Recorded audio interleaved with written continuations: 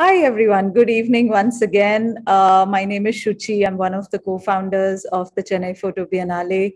Thank you so much for being with us from wherever you are. And I know we have some members over here with us at the Goethe Institute. Hi, Parvathi, Nayantara, and Bhuma. It's great that we are all able to do this after a very, very long time where all of us have finally come together.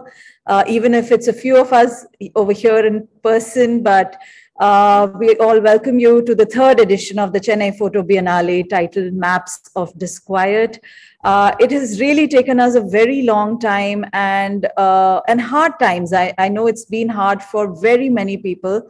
And here we are today after a long gap where we had to postpone this edition from last year to this year, which is now happening in hybrid formats. As you can see, this is one of our hybrid formats of a conversation between our artists and our curators.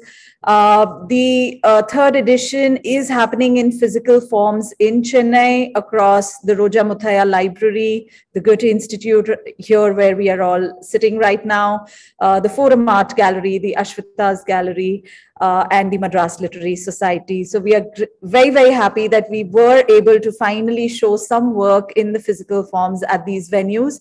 And a lot of our programming will be in the hybrid forms and also happening digitally. Our artist projects and showcases will be going live very soon, and we will keep you all posted. And I now welcome, without taking too much time, I now welcome our co-curator, Bhuma Padmanabhan.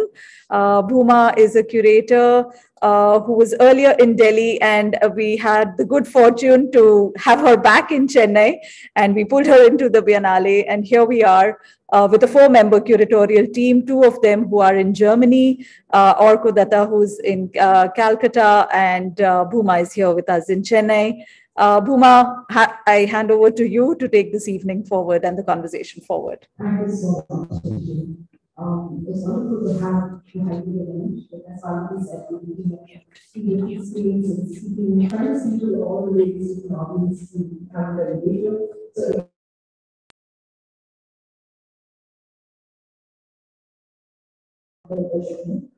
I'm going to jump into the presentations.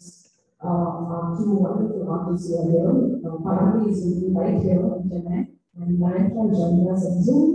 So the both are presenting the project at Chennai. The project that is open. Hi, sorry, Bhuma. I think that your audio is not very audible. It's not just me. I think some of the other panelists of other people here as well. It's echoing. Is this better? Yeah, just a little bit, but it's not very clear. I think it might be the mic that needs to be. I mean, this laptop that's next to you.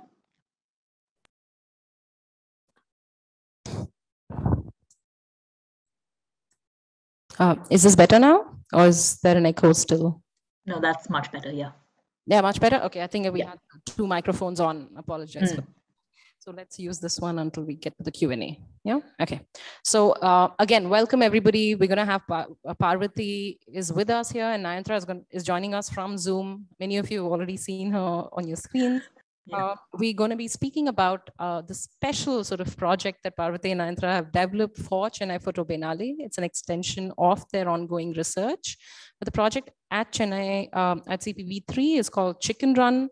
And it brings together archival imagery, fresh imagery, performance, storytelling in very new ways to actually relook at historical sort of junctures where the relationship between India and Korea sort of transformed. And I think Parvathi would sort of lead us through the project. The project is being presented in a hybrid format. So we have their presentation as a fantastic sort of web page that's coming up. The project will go live on Monday. And It includes not only archival images, but also video footage, which she'll be sharing with us today as well. So in a sense, this is sort of like a special preview to what you're going to be seeing online on Monday. Her films are also part of the screening room at Goethe Institute. So anybody who wants to come Wednesdays and Saturdays, you can come and catch the films alone as a part of the screening room schedule. To introduce Parvathi, she's our own Chennai-based artist, contemporary artist, a poet, and a writer. And her work is multidisciplinary with sort of where it centered on complex intersections of photography, video, drawing, installation, and text. Parvathi's art talks about different engagements with our environment and the philosophies of inhabiting them. One of the constant themes is that of sustainability and also of water. Parvathi is shown at numerous sort of very important sort of platforms. And she is one of the founder members of the hashtag collective. Parvathi has a MA in Fine Arts from Central St. Martin's College of Art and Design and on a Chevening scholarship.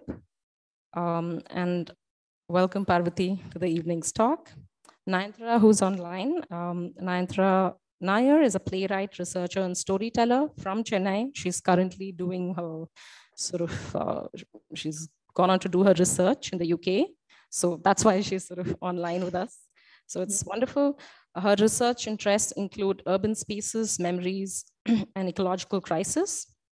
Her play, The Lottery, was shortlisted for the Hindu Playwright Award. And was also read and workshopped at the Fringe, Edinburgh. Nayantara is a Chevening scholar and a Chase-funded scholar as well, currently completing her PhD in creative writing at the University of East Anglia, Norwich, where she studies water crises through theatrical text and performance. Welcome, Nayantara. Can I call upon Parvathi to start the presentation? Thank you. Thank you. We would like to thank the whole Chennai Photo Biennale team for organizing this talk and for having us here today. Hi, I'm Parvathi. And I'm Nayantara, and we're so glad to be able to talk to you today in this strange format. So, we're going to start with a picture of my father, and we will tell you a bit later why. So when I was very little, my father would tell me stories about the daring-do adventures of a certain Miss P, who would help good people flee to safe lands and save princesses from pirates. Miss P did this with the help of her friends, who included a strange, shape-shifting individual called Takragundan Helicopter. I was desperate to know who Miss P was. Could it be me? But my father would only twinkle at me mysteriously and refuse to answer. Fast forward to about 2 years ago. Could we have a change of slide? That's my father. Fast forward to about 2 years ago when Nayantara and I were doing our research on the Korean War.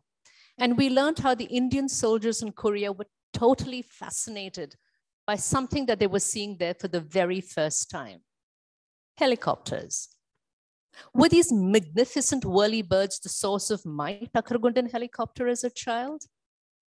Fast forward even further to last year when we had begun the process of creating the archival material of our protagonist in Chicken Run, a certain elusive Korean prisoner of war called Mr. H.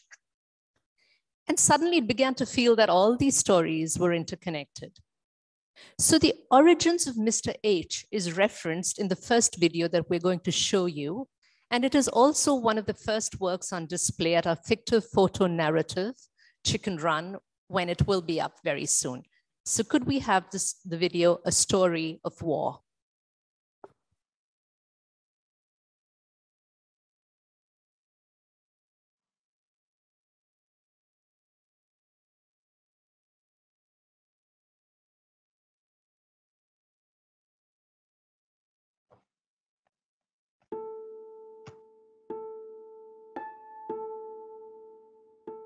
Mr. H would never forget the war. His memories were too painfully clear. But he also tried to remember, in just as much detail, his life before the war. His family, his village, the bird song. Mr. H's village was just north of the 38th parallel, though of course back then, the 38th parallel meant nothing to him. For many Koreans, the 30th parallel didn't exist until 1945, when the Americans and the Russians decided it was the exact latitude along which Korea would be divided. 1945 was also the year that Mr. H's father put him in charge of the whole harvest. He was 16. At the end of the harvest season, men from the Communist Party visited their village looking for new recruits. They promised decent salaries and a bright future. Some men from neighboring villages joined up, but none from Mr. H's. Their futures were as bright as they needed them to be. Later, the same men returned, but this time they made no promises. Every man over 16 and under 50 was conscripted. That was in 1950, the year North and South Korea went to war. Mr. H found the war both terrifying and bewildering. His days were filled with the sounds of gunfire, bombs, and the gasps of dying men. Inexplicably, he also heard the roar of Russian planes, the precise stomping of Chinese soldiers who marched alongside him, the babble of languages from enemy camps, English, French, Greek, Spanish, Thai. Why are all these people in Korea? What were they fighting for? Years later, in Madras, Mr. H met a weary war photographer who said that the Korean War was just another instance of the world's superpowers battling for victory in lands far away from their own. Mr. H remembered bombed-out cities and endless lines of people with their possessions tied to their backs as they fled, and he wondered just who had won.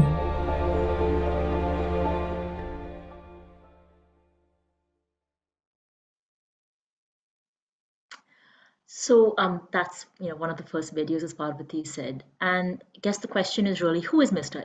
H? Why are his experiences of war relevant to us here today? What in fact does the Korean War have to do with us sitting here, in the UK, in Chennai? And to understand that, we need to share this little known fact of Indian history itself, right? And I'm going to let Parvati lead us on that. So, I mean, when we were in school, when we heard history, we'd go, oh no, dates. But there's a lot more to history than that, because history is, after all, the stories of our human journey.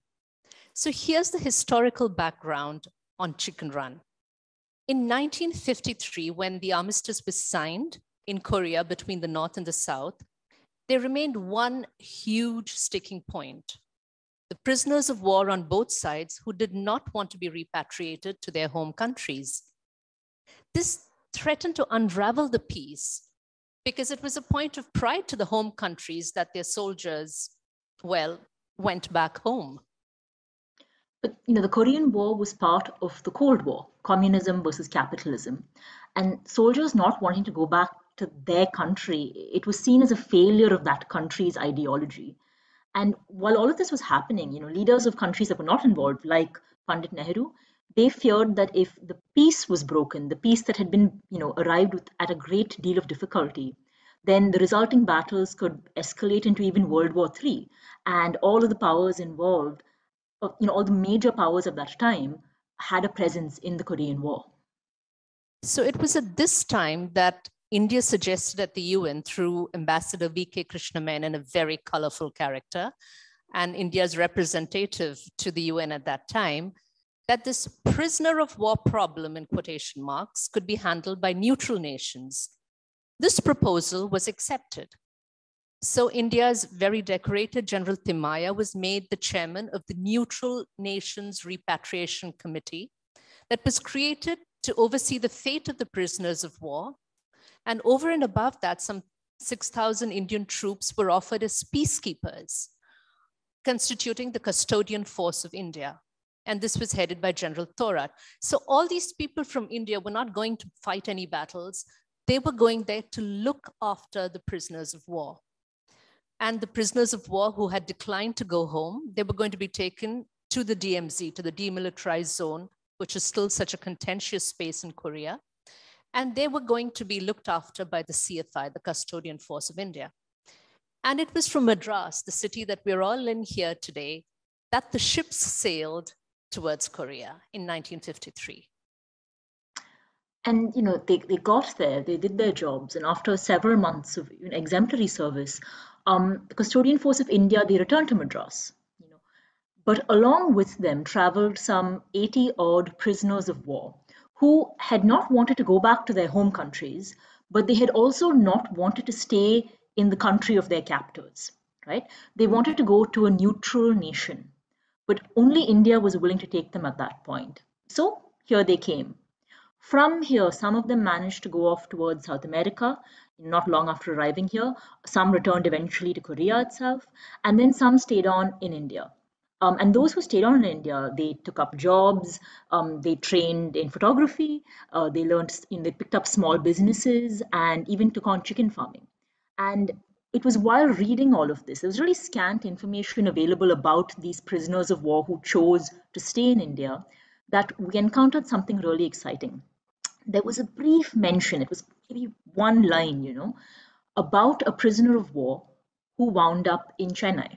And this is the lead that we began to chase. Was he still in Chennai, we wondered? Maybe some of his descendants were here. So if we could just get the website up. So this is what the website, when it is up, will look like. And we promise you it's going to be magnificent. And this is the landing page of the website, where you see images of the mysterious Mr. H at 3 different stages of his life: as a prisoner of war, as a soldier, and as a chicken farmer in Chennai. And it was such questions, that, as Nayantara said, that led to the creation of this photo-fictive artwork called Chicken Run, where we follow the life of Mr. H from his childhood in rural Korea to his time as a chicken farmer in Chennai. The exhibition mixes archival photography and new images, we hope fairly seamlessly, to tell the story. So the form it takes is that of a research blog belonging to another slightly mysterious character called Curator P. And she's from the People's History Museum of Chennai. So she's planning this exhibition about the Korean involvement, about the Indian involvement in Korea, and then she gets fascinated by the story of Mr. H. Her blog is filled with the photographs and videos and texts about Mr. H. She starts with it fairly chronologically, and then towards the later chapters of Chicken Run, things get mixed up a little bit. There are things that she can't know. Obviously, there are things she won't know, can never know. And these are things that she fills with her active imaginings about Mr. H's life, but based on historical research. So let's take you through the opening chapter of Curator P's blog, which is in Chicken Run, which is called First Encounters with Barbed Wire. So this is sort of what it looks like when you will navigate it for yourself. The video we just saw. There is an index, so you can jump back and forth. And this is the first chapter, where you can just scroll through it. We'll just sort of take you through it so that you can have a sense of how, he was, we were trying to think through Curator P, what Mr. H's life could have been like when he was trying to live and to fight in war-torn Korea. How was he taken prisoner? And, when the website is done, we've got images of the different ways people were captured by the forces: on land, in a boat, in a paddy field. We then sort of, follow this road. You can carry on to, we sort of positioned him, under a tree, wondering, did he have a love life? Did he have a lover? Did he fall in love? What happened to this woman? Did she survive? We don't know the answers, and probably neither did he, as he tried to endure the war through all the uncertainties and cruelties. I would just like to sort of make a small note of the fact of the barbed wire through which, we see Mr. H and through which the images flow. because barbed wire for us through Chicken Run was always both a literal and a metaphorical element. When, it's what the author Alan Krell calls the devil's rope. And it was a very effective tool of control in the war because it was so deadly dangerous. But at the same time, it was also something that could, if you were doing farming, keep the livestock in safely, keep the chickens in and the wolves out. So, just go through it, and Nayantara will take over from here for it. Yeah. So in that sense, the exhibition, it's informed by several different kinds of materiality. Writer and philosopher Karen Barad, she says that matter itself is something that it feels, it converses, it suffers, it desires, it yearns, and we really did try to work with that philosophy somewhere. We work with the material of barbed wire, which you can see in the photographs, with constructed landscapes, with birds, and of course with photographs and videos themselves. And we played with the materiality of the photos in several different ways. And the most obvious is when you were looking at the website there, you might have seen that there were all of these notes and annotations by curator P. That the decision to add in these annotations, it was something that a decision we took, a creative decision we took for several reasons. By sort of the midpoint of our research, we were really deeply invested in the geopolitics at play during this time, during Mr. H's early life. And this is what most books and research papers, academic papers discuss. But we were also very interested in how an individual, how does a person navigate the geopolitics of a civil war that's also happening within the larger, sort of the auspice, well, sort of the aura of the Cold War. So, annotations, captions, notes, they allowed us to suggest this possible biography of Mr. H. But the biography is not fixed. It isn't a definite biography. Instead, the text also invites viewers into the game of imagining.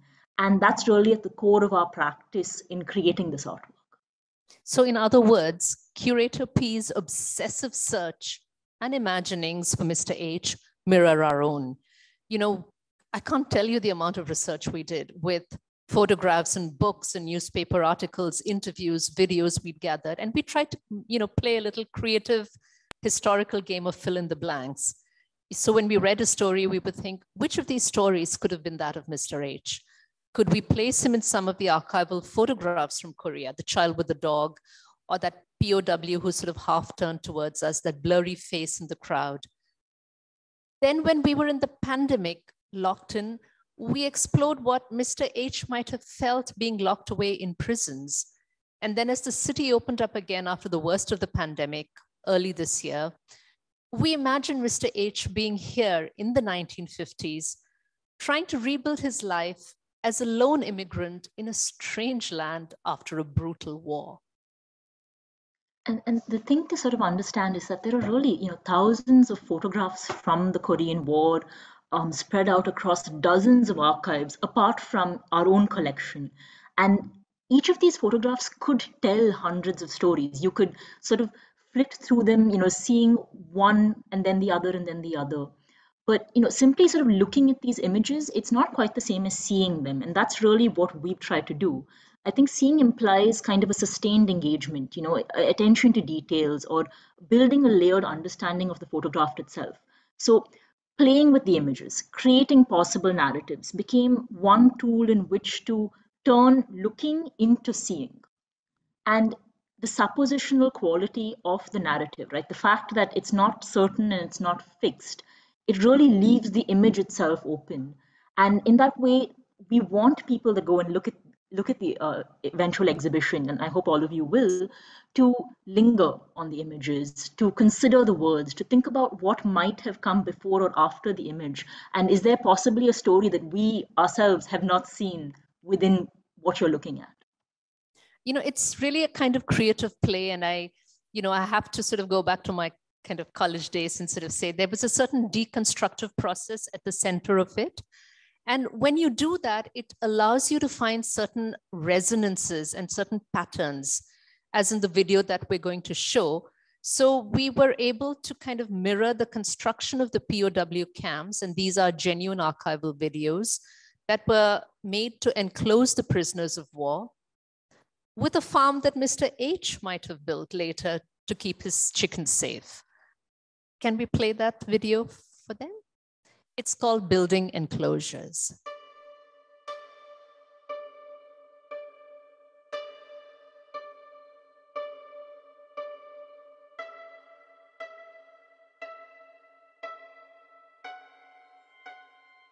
In Chennai, Mr. H's chicken farm was on a not too large piece of land, right off the dirt road that led to the highway. All around his land were paddy fields for as far as the eye could see. The land itself was perfect, but pipes had to be installed, coops had to be built, and fences put up. Even after all that, Mr. H sometimes felt that his chicken farm would never truly be finished. There was always something that needed to be put up or fixed or added. But he was proud of his little farm. He'd built the chicken coops along modern lines, and they could house up to 50 chickens. Mr. H had taken particular care with his fencing. He had to keep the chickens in and the wild dogs and thieves out. As he was building it, he'd experienced vivid flashbacks from his time in Georgia and the DMZ. When this happened, Mr. H reminded himself that these fences weren't for him. He'd climbed taller and more cruel fences, and now he was free.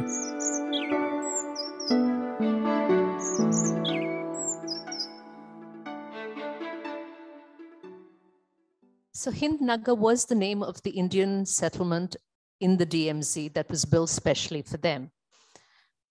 So as Nayantara mentioned, when we dug up these accounts of the prisoners of war, chicken farming, which seems like such a strange juxtaposition with war, did turn up as an actual thing that many of the prisoners of war who came to India engaged in.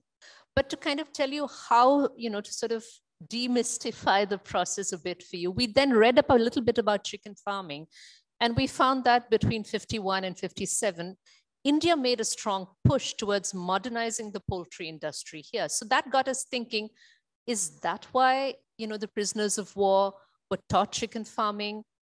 And then we wondered, did Mr. H take to chicken farming because of his roots in rural Korea, growing up in a farm amidst abundant harvests and livestock? So, these are some of the images that sort of will take up a later section of the story that Curator P is putting together. It is called Seeking Bolt Hole, Herons Required. So Nayantara, you can take it away while she sort of... So, there are several points of intersection between Mr. H's life and poultry farming. Similarities between the life of a prisoner of war and a broiler chicken aside, there were themes of the environment that we really couldn't ignore. So until the 1950s, poultry farming in India was this backyard activity. It served a limited population, but with subsequent modernization, there were undoubtedly benefits, but there were also many unforeseen consequences with regard to local ecology and landscapes and sustainability. And the parallels between this kind of destruction that large-scale industries that were unchecked, could cause, and the destruction of nature through war itself, the very destructive nature of war, rather, it was very apparent to us. So again, we were sort of thinking, what does peace mean to someone who's lived through that? So it must mean some freedom, some maybe self-reliance, a sense of safety, but also surely it would mean access to clean air and water and food, land that is safe to walk on. And that's very much what activists and scientists are talking about when they're talking about the very concept of sustainability. Yeah, I mean, today's sustainability refers to a way for the human civilization to coexist with the Earth's biosphere. It means that we meet our own needs, but without compromising the needs of a future generation to meet their needs. So in such a view, I would say war is one of the least sustainable of human activities. Consider that the DMZ is even now home to hundreds of thousands of landmines that were placed there. But, you know, given that sustainability also looks to protect our natural environment, human and ecological health, I would say that pollution, reclaiming very precious wetlands to build urban buildings, are pretty high up there on the non-sustainable list too. And you know, as we read through this more and we looked more into it, we also encountered this little fact about the demilitarized zone in Korea today, which is that it's a huge nature reserve. It's home to species of animals and birds that aren't found elsewhere in Korea, and this is because, you know, of the fact that it has been left untouched by humans for at least the last 70 odd years. And we began to wonder whether, even during the worst of the war, would Mr. H have encountered some sort of, you know, ecological sort of buoyancy, nature of some kind in this very stark landscape of the demilitarized zone? Or maybe not. But there is a picture we have which shows a set of birds perched on a wire in the DMZ. It's not an unusual photograph, but when you think of the DMZ and the barbed wire and these people, you know, the Indians who'd gone to this cold place and were trying to make sense of what they were doing, the prisoners of war behind barbed wire. And you see this picture of this little wire and these birds sitting on it. It's somehow very moving. So that picture of the bird led us to the idea that the time period in which Mr. H would have been in Chennai, which is the 1950s and the 1960s, presented us with a chance to go back in time to Chennai's wetlands and see what it was like then. And then we decided that if we telescoped time, interesting patterns appear in a person's life. So when you think of Mr. H, he must have been a very lonely prisoner of war, terrified that his North Korean roots made him suspect in South Korean eyes, but the fact that he had no home to return to in North Korea, and therefore he didn't want to go back to North Korea, made him a traitor in North Korean eyes. So we speculated through Curator P, did he secretly come to see the Custodian Force of India guards as friends, people that he could trust because of their neutrality, and to whom in the end he did actually eventually surrender and asked to be taken to a neutral country. And then we telescope time to years later when he was in Chennai and he became a bird watcher. And this rather lonely immigrant in Chennai went to Palikarne and found these birds, and in them he found another set of strange prints. Yeah, I should just say the images that we showed you in the previous section where you saw the soldiers and the birds were taken from Birder Rajiv Kalmari's fantastic collection. He very kindly gave us time and the photos, but he also gave us, you know, insight into the world of bird watching. And in fact, we learned from him that Palikarne, though not pristine, is still home to so many bird species. And this again suggested to us that buoyancy. You know, urban expansion has damaged so much of the marsh, but it suggests that there is a chance that, you know, however small the chance is, that it could still be returned to some sort of version of its former state. It requires action on our part, you know. So just to sort of move on, we should say that Chicken Run is part of a larger project. And the larger project, we're working with the INCO Center, and it's called Limits of Change. We started this project early in, I think, 2018, and the project is more about the Custodian Force of India and their role in the Korean War. And actually, the last video we have that's a part of Chicken Run is really the starting point of this larger project in a sense. And it begins from the knowledge that the first major international mission that the newly created Indian Army is sent off on is not one of war, but of peace. So if we could just play that video as well.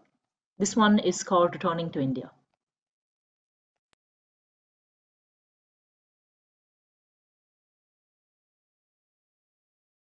Recrossing Waters is the actual title of the work, and Sorry. it sort of details how the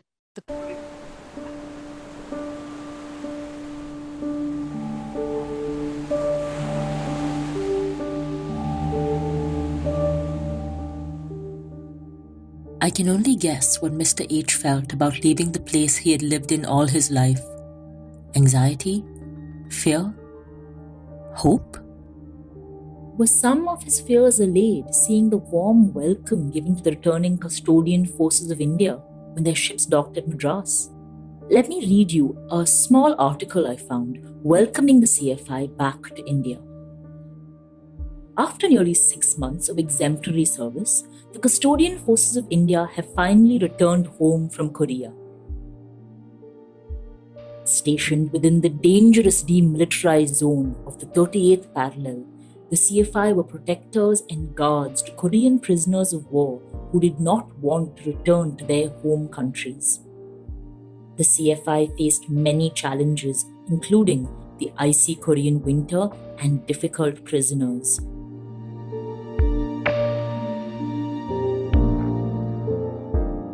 Their hard work and dedication have won them international acclaim. After a long journey, which included a train ride from the demilitarized zone to the port city of Incheon, and then several weeks spent aboard ships,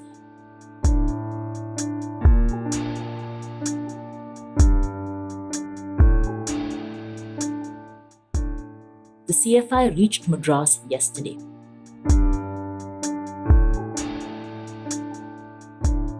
Mr. Rajagopalachari, Chief Minister of Madras, and his entire cabinet received them with much celebration. Mr. Rajagopalachari remarked in his speech, "These are soldiers of a great peace emissary who by their work and behavior have brought great credit to the motherland." General Thorat, leader of the CFI, said that their return to India was truly overwhelming. Along with the CFI was a small group of Chinese and Korean prisoners of war. These men, having decided not to return to their home countries nor to the other side, chose to come to India. Several have expressed an interest in immigrating to the American continents. We welcome them to India and wish them the very best.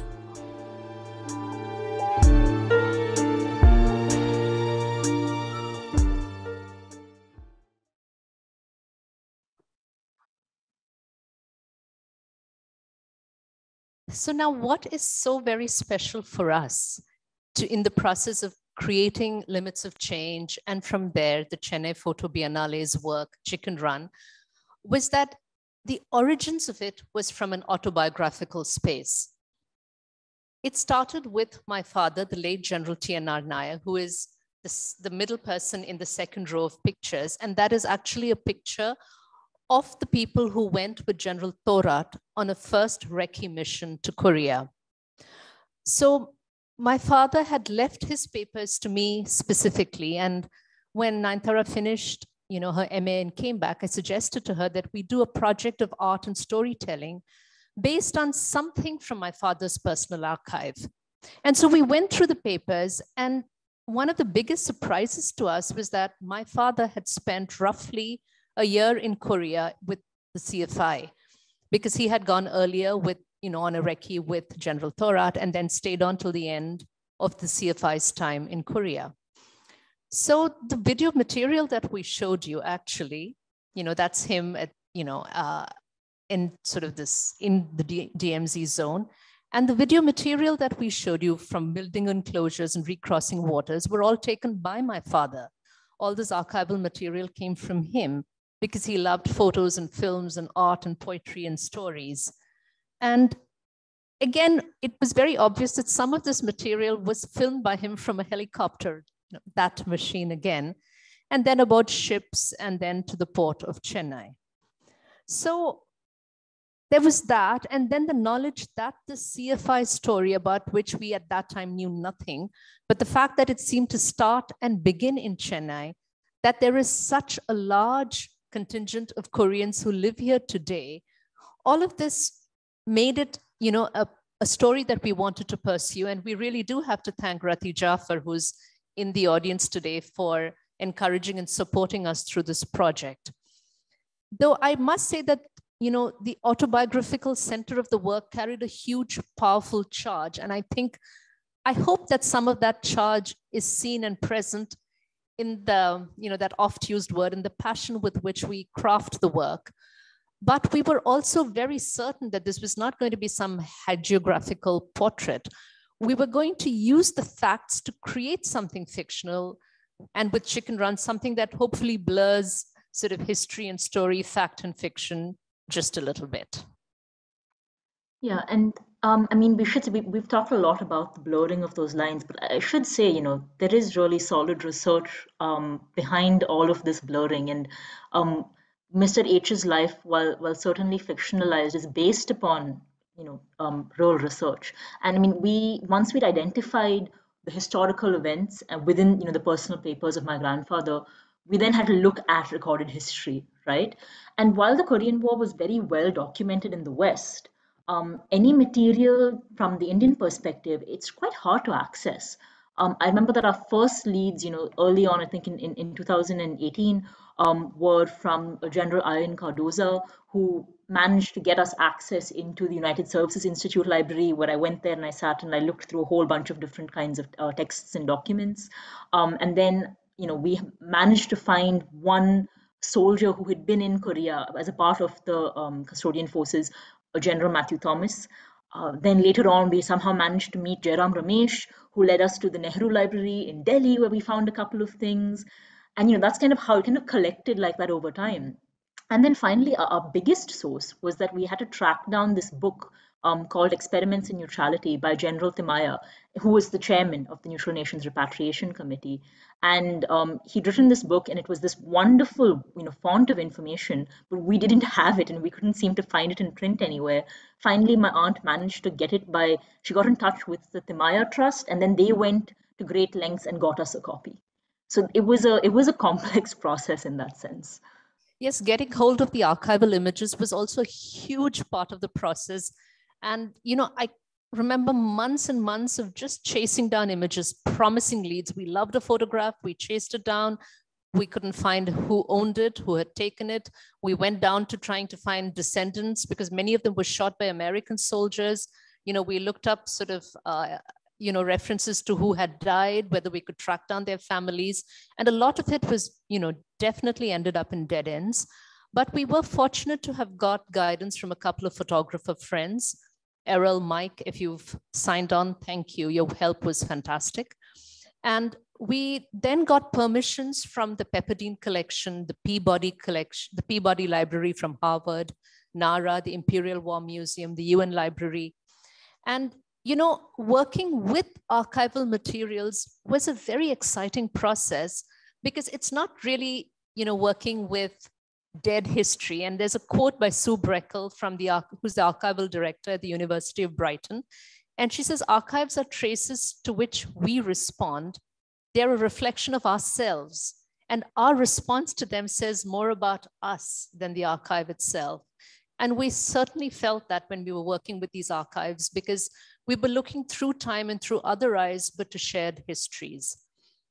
We also, I have to say, created fresh imagery. And again, with the help of Inco Center. And I have to say, I personally enjoyed the process of photographing and filming this richly layered process that included, and scouting for chicken farms. We went out looking for chicken farms, then finding the right kinds of chickens, because some chickens could not have existed at that time. I mean, it was really funny and interesting.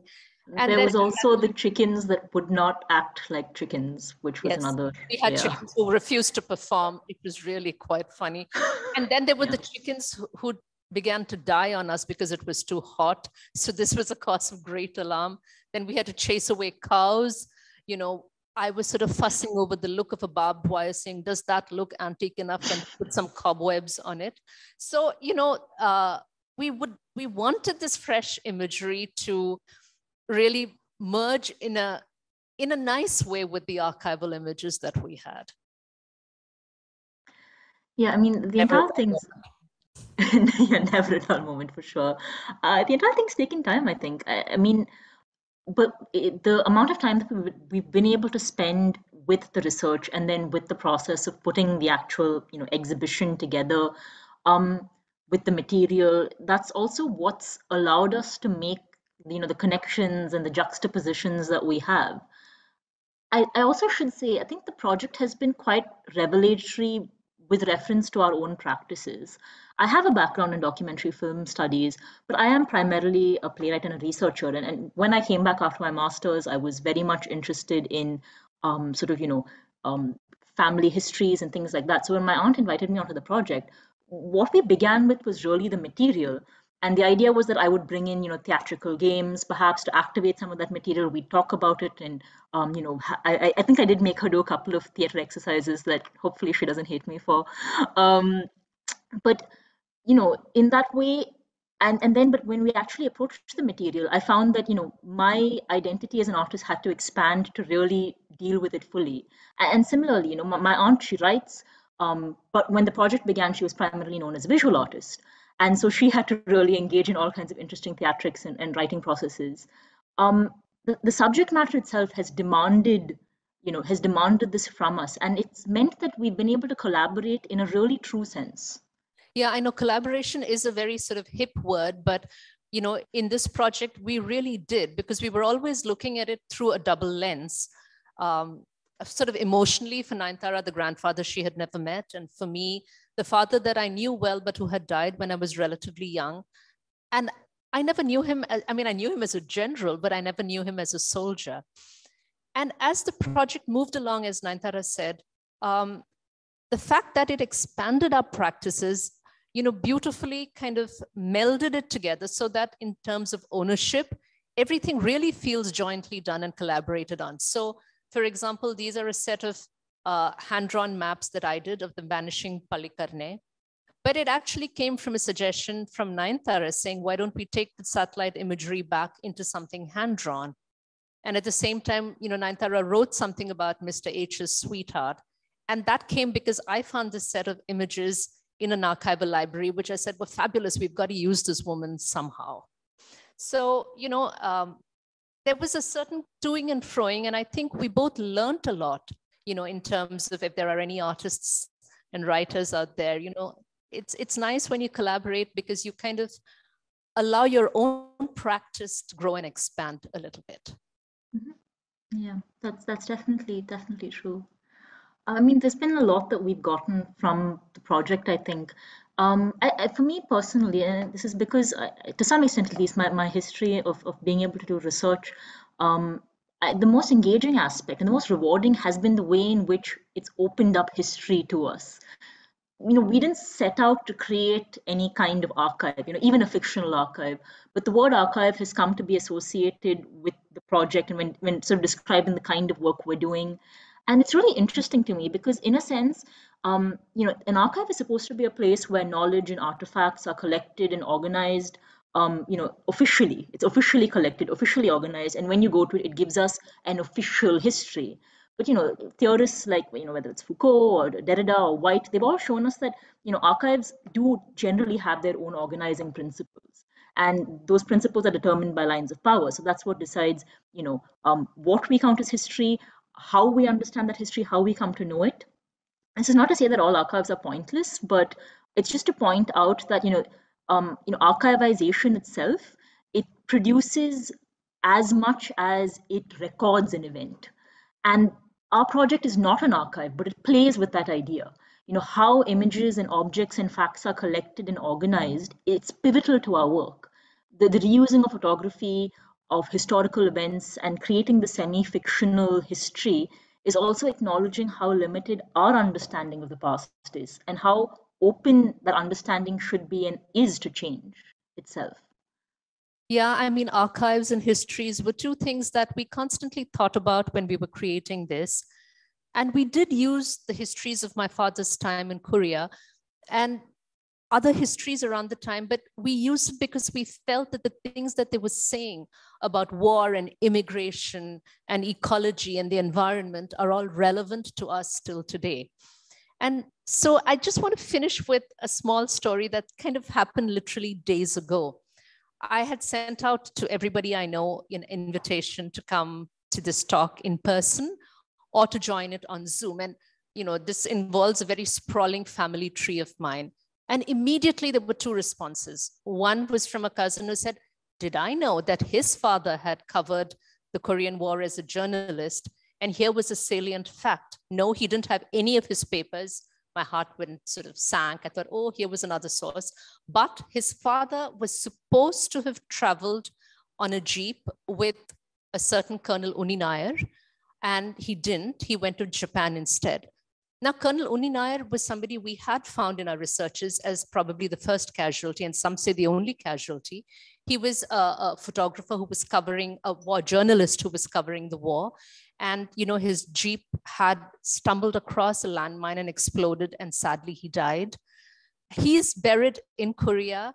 And when his young wife, passed away years and years and years later, she wanted her ashes to be taken to Korea, interred there. So it was a very sort of tragic but beautiful story. So here was a kind of direct reference to someone who just by chance was not on the beach of the late Colonel Uni Nayar. And then another cousin reached out and said, had I heard about a colonel who had died tragically because a landmine had exploded, because her cousin had been married to the late Colonel Uni Nayar. And I thought, this is what history is, not something that's sort of dead and buried. And I got the sense that our story of the Indians in Korea is a story that exists in a web of other stories. And I hope that that's what Chicken Run will do, to reach out to you and draw you into this web and allow you to explore your own histories along with the histories and stories that we present to you. Thank you for being a wonderful audience, really. Thank you. Thank you.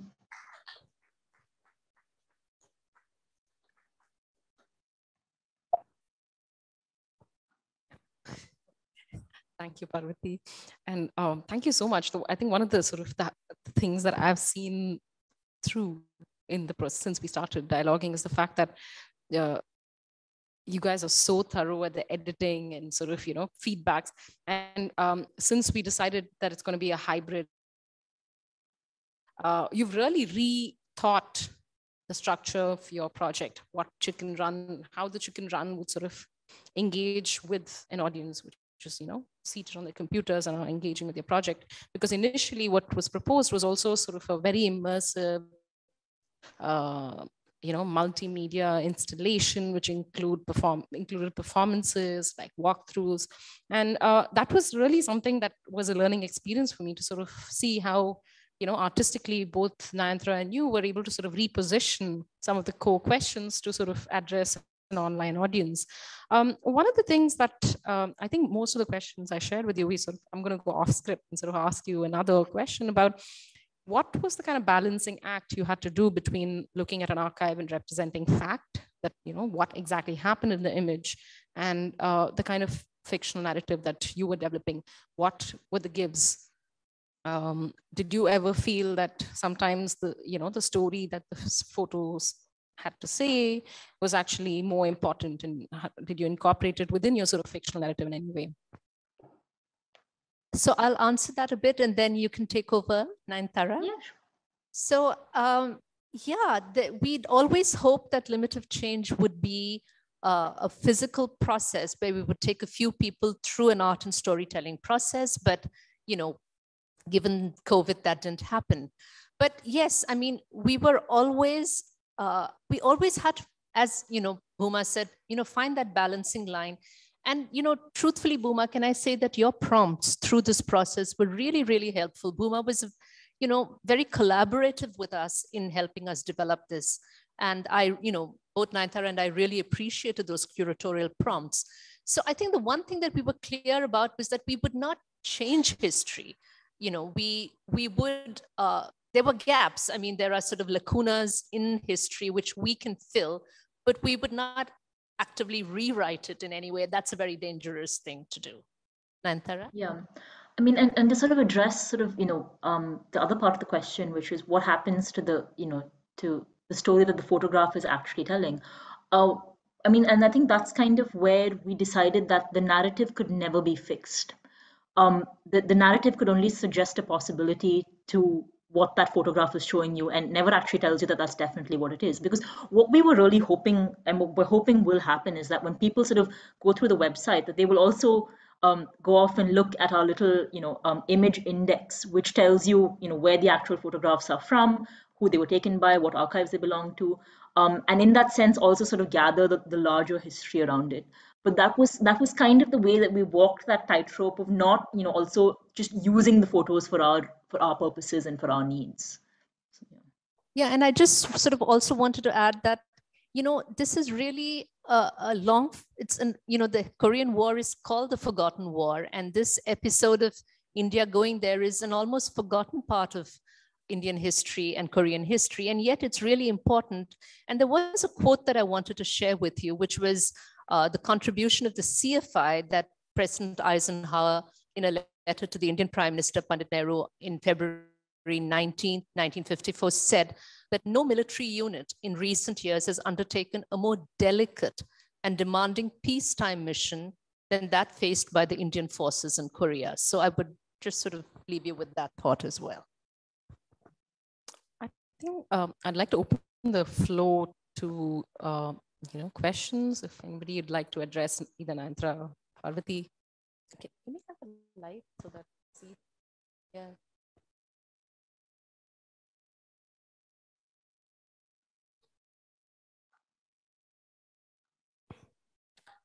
Anybody joining us online, please put your questions in the Q&A box, and we'll have it read out here. Thank you.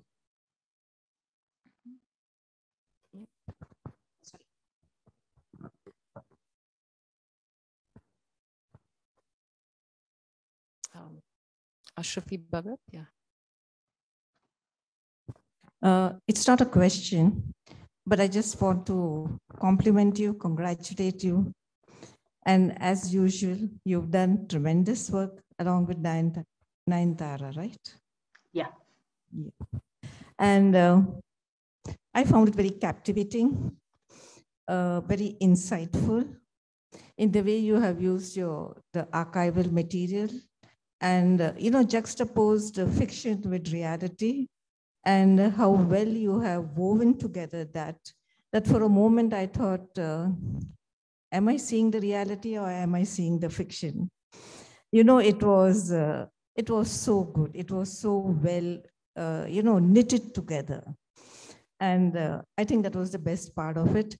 I mean, I've seen videos, but this is something where you have engaged with the archival material and articulated it in such an expressive manner that at certain points, it also aroused emotions in me, looking at it as to, what Mr. P or Mr. H or whoever you have assigned these characters and identity actually came very much alive in my mind. So, I never felt that this is something which you have dug up from somewhere. I thought it was a living reality that was going on. So wonderfully done, so absorbing it was. And for me, it was such a tremendous experience. And of course, knowing you, Parvati, there is always an intellectual angle, which makes it so different. And you're so articulate that your words actually mesmerize. So thank you for this experience. Thank you so much. Thank you, Ashrafi. Thank you so much. I think I may share, if that's okay, that she was my teacher in college and continues to inspire. And we do need, those supports and those forms of inspiration. So really, Ashrafi, it goes both ways. Thank you. Do we have any other questions?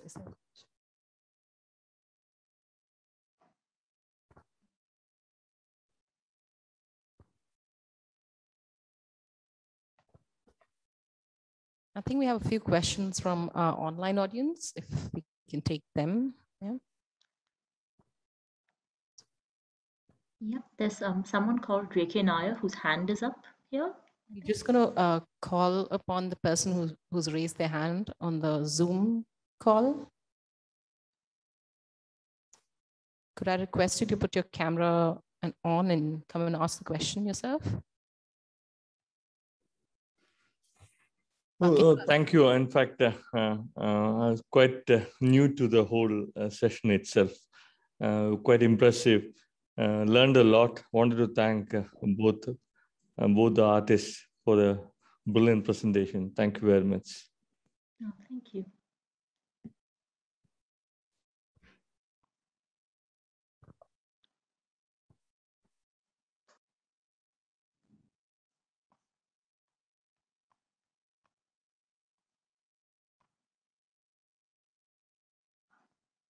This one. Wanted to just thank Ashrafi as she's leaving. Thank you very much for that wonderful supportive comments that you gave us. It's been such a pleasure working with Parvathi and Nayantara. As you rightly say, Bhuma, they are extremely thorough. And I think they bring to it so much of intellectual rigor that is required for a project of this sort, not to distort history, but to reimagine, to revisit, and to understand something which, if we don't bring to the fore, is going to be lost forever. So for generations to come as well. And I just want to say that this, as Parvati mentioned, is a slice of a larger project, which we hope in 2022 or 23, pandemic notwithstanding, that we would be able to present right here in Chennai and maybe elsewhere. There's still a Korean leg and a visit there due, because there's a lot of information there, and I think a lot of people whom the team might want to interview and, you know, collect material from. I think there are bits and pieces here as well, Parvati, what you ended up with the story that your cousins brought to the fore. There is somebody here who's part of that family, and I will definitely link you up so you can take that away and do stuff. But I also wanted to say how well this project sits with the current edition of CPB, and thanks to Bhuma and Suchi, Varun, for giving us this opportunity, because I think the whole idea of maps and mapping and plotting and looking at spaces and coalescing time, etc., is all really very important. And the very important word of disquiet. And I think disquiet is what it's been all the way through. I know from a biographical, personal angle for Parvathi and Nayantara, having revisiting something that's so close to them, and then going back in history and stitching it together in a neutral sort of way, that takes tremendous courage, I think. And I think it needs to, you need to have that control, not to get hagiographic about it, not to get overly on the personal side, but to look at it from all angles. So I think the disquiet is also for the viewer. And again, Ashrafi mentioned getting emotional. There were several moments there where you looked at it and said, gosh, you know, this is something that I can relate to. Here's somebody from my past who's there, who's figured there, you know. So there are various bits in terms, and I think disquiet in the nicest sort of way, if that's the phrase to use, which allows for reflection and which allows for interrogation and which allows for setting off various other thought processes, I think. Because that's the only way history stays alive. If it's going to be relegated to a book on a shelf and something you don't relate to at all, it's as good as dead. So thank you, both of you, for persevering on this.